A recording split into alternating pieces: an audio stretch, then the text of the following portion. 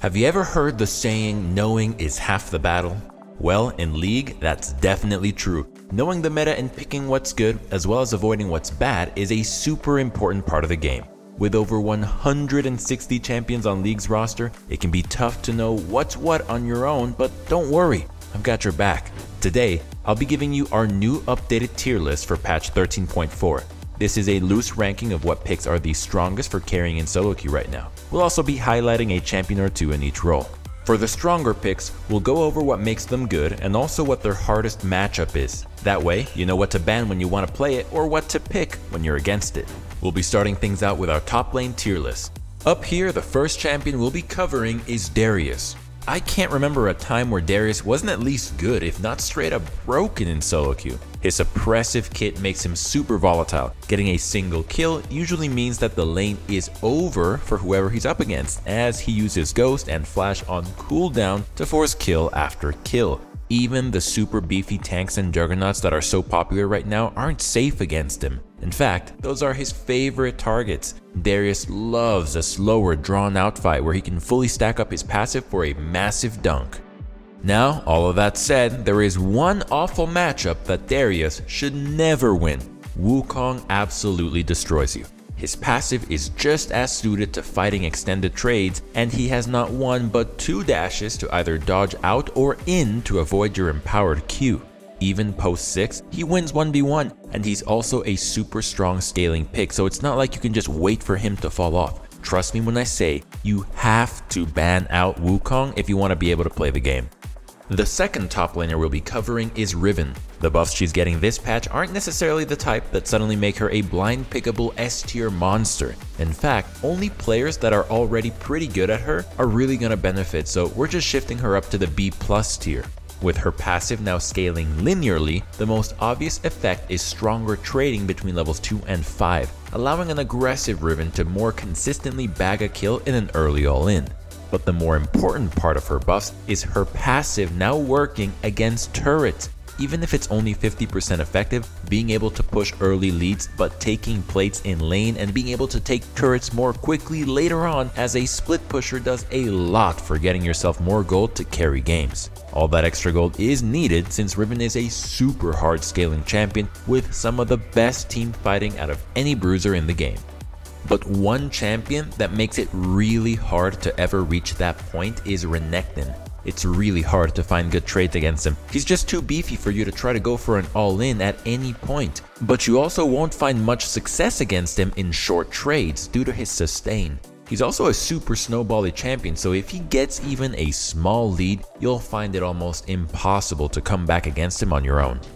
Now, let's take a look at our jungler tier list. The first pick we have here is Jarvan. With so many other top picks getting nerfed over the past few patches, the jungle meta shifting, and Jarvan himself getting some very nice buffs last patch, he's shot up to being one of, if not the best jungle pick in the game. And the tiny nerf he's getting this patch won't really change that. His early ganks are super strong, and his team fighting is god tier. After months or even years of being borderline unviable, there's really no downside to Jarvan anymore.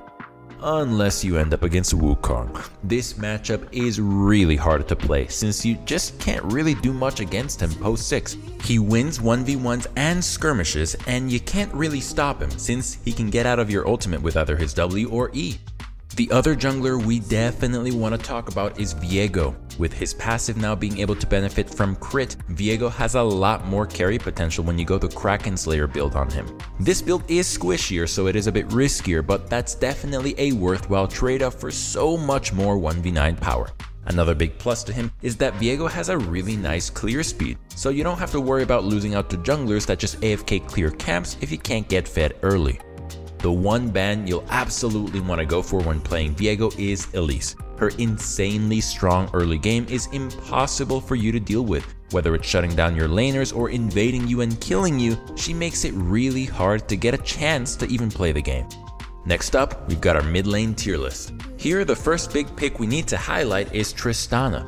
The meta has literally never been better for her in this role. Right now, roaming has a lot of power, and Tristana gets priority like no one else. Her E's passive allows you to perma-shove waves so you always have first move. If your opponent tries to step up to stop you, they're probably inting. That's because Tristana has insane kill potential, with the ability to 100-0 most enemies as early as level 2. On top of this early game power, she's also a super scaling carry, so you're also your own late game insurance.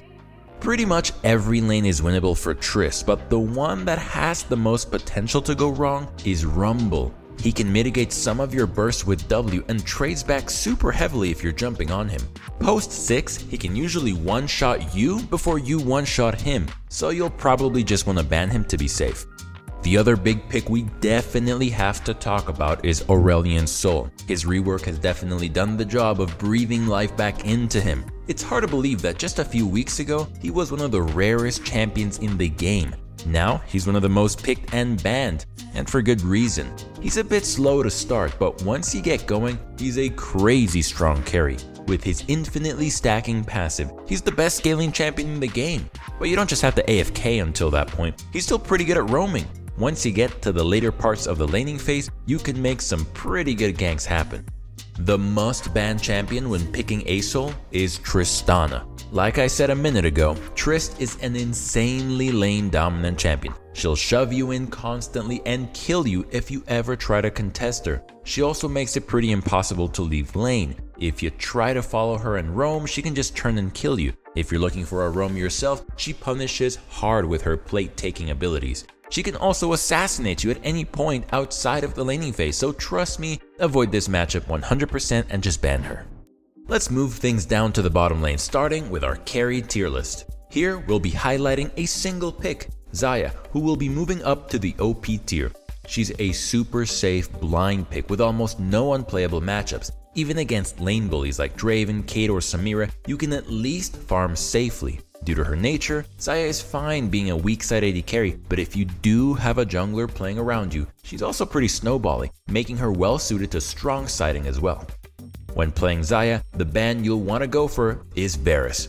Remember when I said she had almost no unplayable matchups? Well, Varus is that pick that makes it an almost. Xayah is able to deal with other lane bullies because she punishes them hard with her QE combo when they run at her. But Varus doesn't have to run at you. He can poke with his Q from across the screen, and if he's running Comet and building lethality, he'll start shoving you out of lane very easily. His ultimate is also on a much shorter cooldown than yours. He'll use his first one to force your ultimate, then get his backup much quicker and force another fight when you won't have your get out of jail free card. And finally, we've got our support tier list. The only pick we'll be going over down here is Annie. It goes without saying that she is absolutely in our OP tier. Her 13.3 buffs left her not just doing good, but maybe just the best champion in League right now. Her numbers seem super high, even after that hotfix, and there don't seem to be any plans to hit her with another round of nerfs anytime soon. She has high ranged autos for good poke and bursty combos, giving you great trades during laning phase. Post 6, her ultimate is insane for either forcing kills 2v2 in lane or carrying teamfights for early dragons. Even as a support, in the earlier stages of the game, she still contributes a lot of damage. Later on, that damage will fall off a bit, but you still offer a ton of utility with your shield and engaging with your ultimate. Annie is truly playable in every lane, but remember, bot lane is a 2v2 lane. If you do end up with a weak early game carry and the enemy AD is pretty strong, the lane could still be tough. And in this case, the hardest support matchup would be Leona. Her E outranges your autos, so if you're in range to poke, she's in range to start a fight. And post 6, she can look to engage from super far away with you not being able to do much to stop it. Out of all the tanky supports, Leona has the best consistent damage mitigation, so it's not like it's easy to just blow her up when she goes in. Just be safe and ban her out to save yourself in case you end up being AD carry diffed. And that wraps things up for our 13.4 tier list. Thank you so much for watching. Be sure to subscribe and turn on notifications so you can stay up to date on what's going on in the meta. Until next time, good luck out there on the Rift.